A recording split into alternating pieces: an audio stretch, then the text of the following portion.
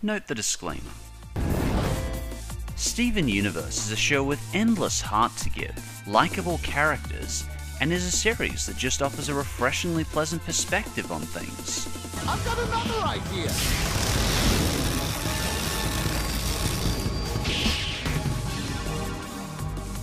I can't thank you enough! It's a show that's given me a lot of joy lately, so I want to pay it back. So let's take a look at the top 10 best Steven Universe episodes of all time. If you haven't checked out the series yet, you might enjoy watching through some of these particular episodes. In my opinion, they're the best of the best. But anyway, on to the countdown. Number 10. Coach Steven. Steven starts acting as a personal trainer for Greg, Sadie, and Lars. We also get to see Fusion for the first time, and boy, is it awesome!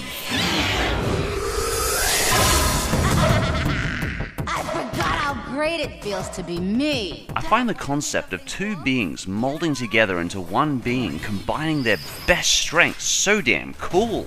And I like how Sugalite is completely out of control, like the two can't be mentally coherent together. Did I mention the song in this one is probably the catchiest, most well done song in the series? Apparently this particular one was sung by Rebecca Sugar, the creator of the series. We are the crystal gems. We'll always save the day. And if you think we can't, we'll always find a way. The lyrics are fantastic. It's memorable, and I could listen to it 100 times over. Something I really appreciate about Steven Universe is that the songs never feel out of place or stay longer than they should. The songs are a rarity that are used purely to more interestingly express the characters' thoughts. This one also has a profound message about personal strengths. That personal strength isn't necessarily physical for everyone. Like Steven's personal strength lies in his ability to motivate others, which is a pretty damn useful ability to have. This one's profound, catchy as hell, and super enjoyable. Coach Steven is an easy spot for the list. Number 9. Story for Steven, and We Need to Talk. I included these two episodes together because they're both flashbacks on Greg's past with Rose, and I think they're both brilliant. We get some really fascinating flashbacks on Steven's mother and Greg. It's actually really touching to watch Greg fall in love with Rose and give up his entire music career.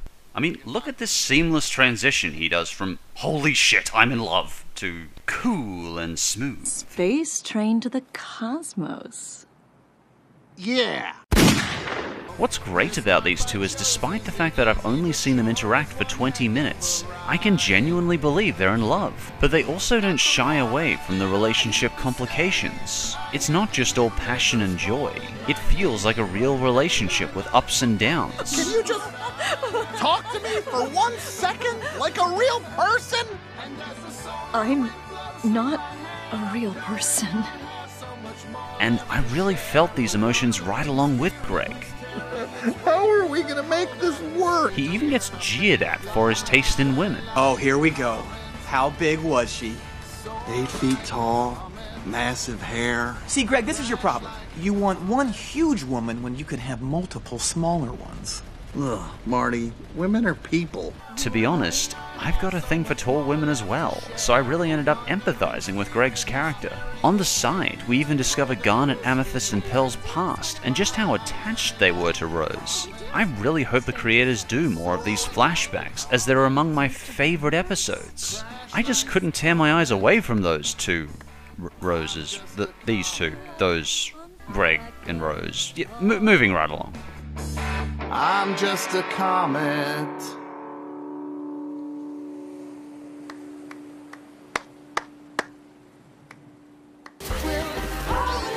And number 8. Chili Tid? Am I pronouncing that right? Either way, this episode is actually just the gems having a slumber party while Garnet looks for Lapis Lazuli, a rogue gem who's at the bottom of the ocean. Don't stay up too late. There's snacks in the fridge. Bye. It's another episode where there's surprisingly little happening outside the one room, yet I've rewatched it so many times. Even small details like the dreams Steven and Pearl have. I tell you about riding that thing in the house. Have fun at your dance, dude. I just love the small details of this one. We also discover pretty solid proof that Pearl had a romantic interest in Rose. Interesting. There's also a massive plot development hidden within as well, as the main villain of the series rises from the ocean. Overall though, it's just a fun, replayable, enjoyable episode. Chili? Tide? If someone knows how to pronounce this one, please correct me on that. I'd really like to know how to pronounce it. I'll show you how it's done. Number 7. Keystone Motel. I was hesitant to include this one as it isn't actually that funny, but I can't think back on an episode of any other show which so perfectly captures the raw emotion that comes after a fight with someone you care about. We must move past this, Ruby. She lied to us so we would form sardonics. She tricked us. Don't you feel used? We're choosing to take it personally. It's fusion! Pearl's done something to deceive Garnet pretty badly, and for the first time, we actually see Garnet break down. Ruby and Sapphire, Garnet's fusion partners, are trying to grieve over the betrayal in their own ways, and we see the grieving process through them. You can understand Ruby being furious and unable to control herself, while you can also understand Sapphire's approach of just putting up a cold, calculating exterior. Oh boy, where's the other one? Once again, Greg is fantastic in this episode, and for the first time, even Steven is brought to the end of his patience. Hey, it's okay, pal. We can still save this. Why don't we just bag these up to go and... And they managed to do this entire drama with a resolution within 10 minutes. Amazing feats like that are why I think this show's amazing. Ready to call it a day? Not before we get our free ice. Number 6. Maximum Capacity. If you've ever had someone who's hoarded in your family, you immediately connect with this episode. Hell, you'll connect with this one even if you've ever tried to escape reality for a time, which we all have. Steven and Greg commit to clearing out Greg's garage full of junk, but Greg finds an old stash of tapes he and Amethyst used to watch together. That's right, Greg and Amethyst. There's so much mystery to this episode. At some points, it's like they're actually insinuating that Amethyst and Greg were in a relationship. I don't know about this. Hey man, it's cool. I've seen your junk before. Or just casual lovers? I don't know. Both Greg and Amethyst submerge themselves back in these old tapes, leaving reality behind. You people have too much money. You can always count on Lil B. Yeah, everything's always great with him. You can really feel Greg's turmoil as he fights between escapism and doing what's right for his son Steven. The conclusion is satisfying, but leaves a lot of unanswered questions too. I know I've said this before, but the connections between these characters feel so real. In reality, both friendships and relationships are really simple, because we're all human, and this episode expresses that complexity perfectly. Number 5. Laser Light Cannon. Simply put, this to me is everything Steven Universe is all about. Beautifully colored, emotional, powerful, atmospheric, and intriguing. It has tension, but not so high that there isn't room for the characters to breathe. Eyeball. That! It gives us an amazing introduction to the Gems, to Greg, and to Steven. You can tell how much effort was put into this one episode, as it introduces us in 10 minutes to everything we need to know about the show. We learn that Steven's an idealistic, good-hearted kid. We learn the Gems care deeply about him and protect Beach City. We learn Greg's made a lot of mistakes, but cares deeply for his son, and Steven cares deeply in return. We learn everything we need to know about both the characters and the story. I really like how slowly this episode moves. Even just how we watch Steven slowly make his way through the garage to try and find Rose's weaponized laser cannon. Is it gonna be okay? If every pork chop were perfect. We wouldn't have hot dogs! This may seem a strange metaphor, but watching Laser Light Cannon for the first time was like basking in the warm morning sun after a cold winter's night. It shows we have a beautiful morning ahead, and the best is yet to come. Steven! This is it! Brace yourselves! Number 4. Space Race. Pearl wants to return to space, so Steven asks his dad to help him build a rocket. In Greg's own words, Sure, why not? How hurt could we get? so they work together to build a quote-unquote rocket. Pearl sees this and decides to actually build a rocket. Is there a shop in town that carries F1 single-nozzle liquid-fueled rockets? You really are serious. Of course. We're also going to need a spacesuit for Steven so he doesn't freeze or explode.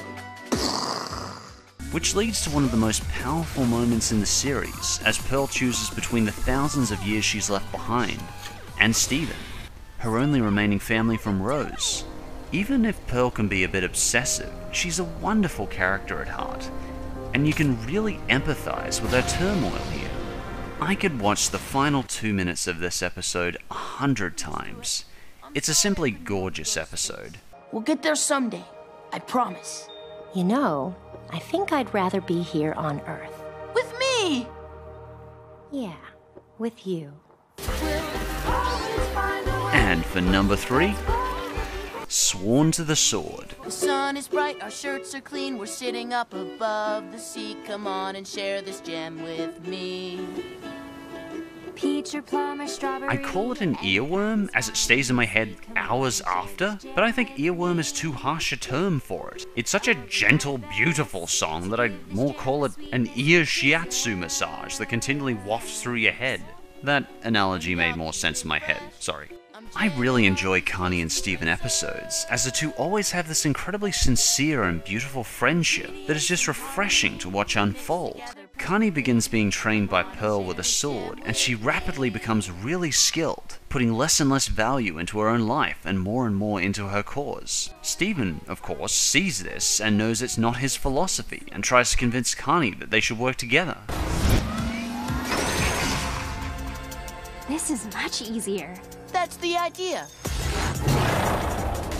I could go on for ages about the message in this one. It speaks about what it means both to be independent, but also to accept the help of others. She's the strawberry, And he's the biscuit! and that makes us jam! Buds! What? It really touched me as I watched Connie realize maybe she could put value in both herself and what she's fighting for. Maybe they could work together as a team. Maybe it's alright to accept the helping hand of others. If it's easier, well, then that's even better. I just really like the philosophy and the interactions between Steven and Connie in this one. Their teamwork, the genuinity of their friendship. It's really a gem, no pun intended. Sometimes the greatest fighting power isn't from spite, wrath, or hate, but from fighting for something or someone you care about. And when we combine our best with someone else's best, we get a force of nature even greater than we ever imagined. We are one! Number 2. Winter Forecast. I've easily watched this episode more than any other Steven Universe episode, and I'm not sure I can fully justify why. It's another Future Vision episode. Connie has to get home before the snowstorm starts, and we see Steven go through tons of alternative futures in the process. Honestly, I could just watch these two characters enjoy marshmallows together for the whole episode. Corn sugar! Sugar syrup! Most of my screenshots for the show actually come straight from this episode. The atmosphere for this one is just so warm and welcoming that it warms me up in the winter. Nice sweatshirt, Greg. Ah, thanks. I can't fully justify this one, but I think it's an absolute must-watch for the series.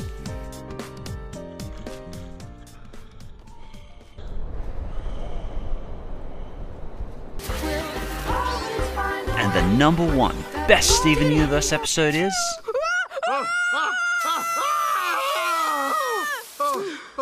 Ocean Gem.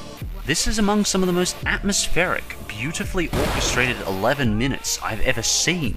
The ocean disappears due to a rogue gem, so Steven sets out to bring the ocean back.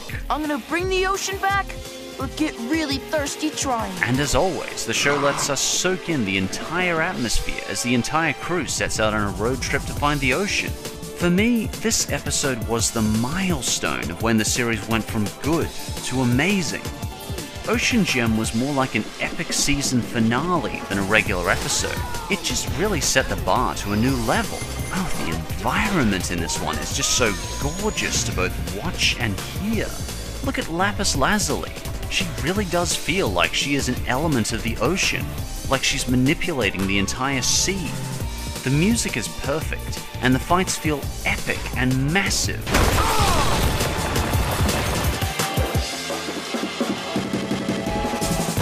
For once, we get to see the gems fight against an enemy with truly no holds barred. And yet, the fight is eventually solved very much the way Steven would solve a fight. Not through conflict, but through understanding the other side, which results in diplomacy and healing. Spit healing, but healing nonetheless. In terms of sheer quality, I think this is the best Steven Universe episode we've gotten to date. Everything you can look, hear, and feel is just perfectly polished. Gotcha! They even top it off with the most perfect, heartwarming ending. Well, what's that thing you always say about the pork chops and the hot dogs? Here, at episode 26, they could have ended their series right here and left it a classic. But instead, they're trying to make the show even better with every passing episode. I've got to be honest with you, I could not make a worse list of this show. I just have too much affection for it. And of the 56 episodes so far, I've yet to see one that didn't feel like it had heart and thought put into it. Like Adventure Time, I am just more and more intrigued with every passing episode. And I can't wait to see what the writers have planned next. What's your favorite? I have no idea what people consider the best of this show. I'd be really curious to know. Let me know in the comments. And as always, thanks for watching. And I'll see you next time.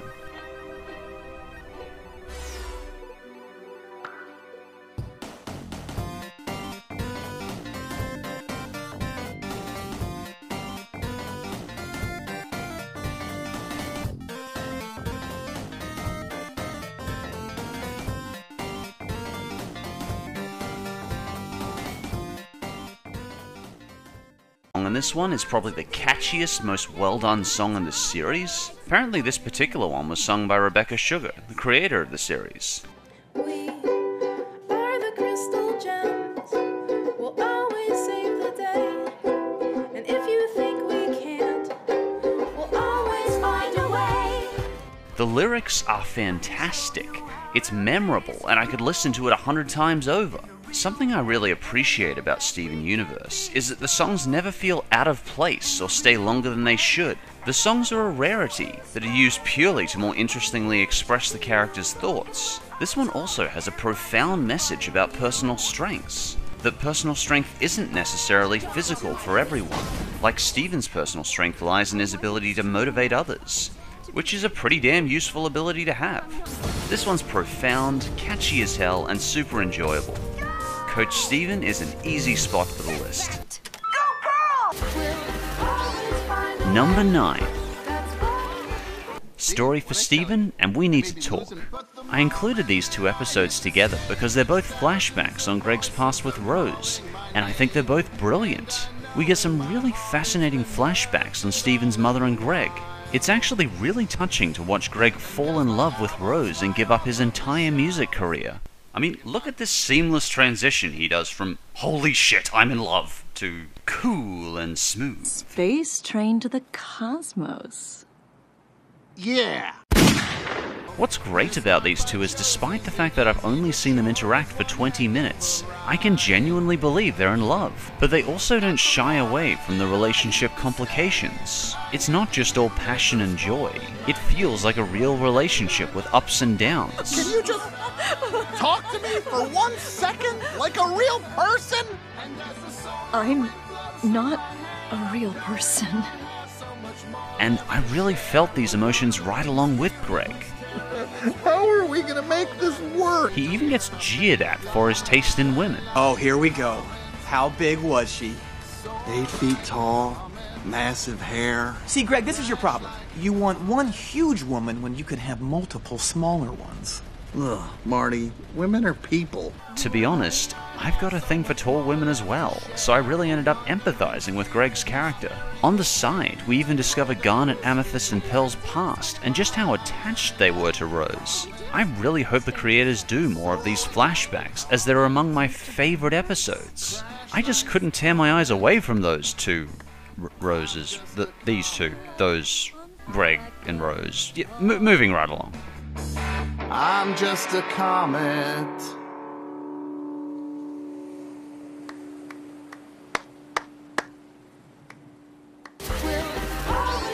And number 8. Chili Tid? Am I pronouncing that right? Either way, this episode is actually just the gems having a slumber party while Garnet looks for Lapis Lazuli, a rogue gem who's at the bottom of the ocean. Don't stay up too late. There's snacks in the fridge. Bye. It's another episode where there's surprisingly little happening outside the one room, yet I've rewatched it so many times. Even small details like the dreams Steven and Pearl have. I tell you about writing that thing in the house. Have fun at your dance, dude.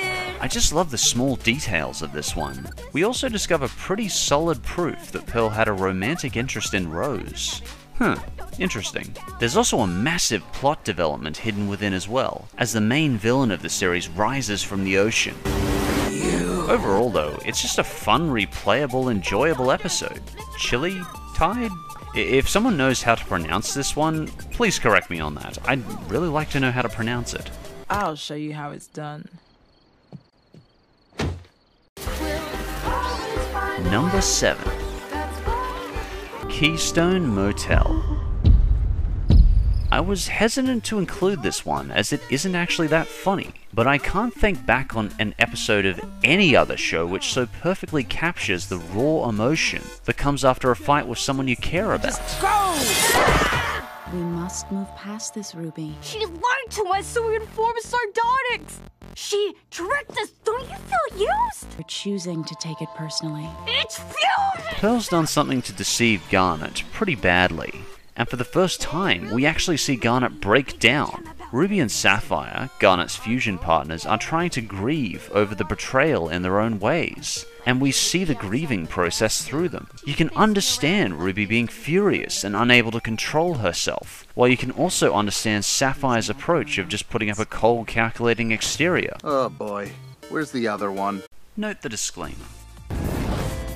Steven Universe is a show with endless heart to give, likeable characters, and is a series that just offers a refreshingly pleasant perspective on things.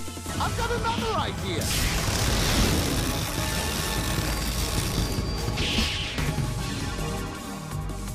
I can't thank you enough. It's a show that's given me a lot of joy lately, so I want to pay it back. So let's take a look at the top 10 best Steven Universe episodes of all time. If you haven't checked out the series yet, you might enjoy watching through some of these particular episodes. In my opinion, they're the best of the best. But anyway, on to the countdown. Number 10. Coach Steven. Steven starts acting as a personal trainer for Greg, Sadie, and Lars. We also get to see fusion for the first time, and boy, is it awesome!